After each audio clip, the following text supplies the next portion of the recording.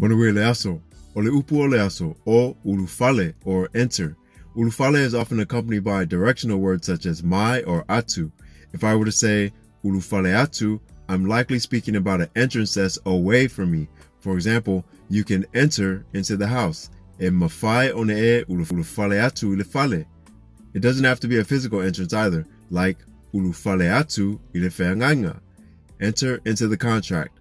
Or if I invite you into my room, ulufale mai ilo upotu. Or like the Uso Ati is inviting a girl into his heart. Ulufale mai sunga ilo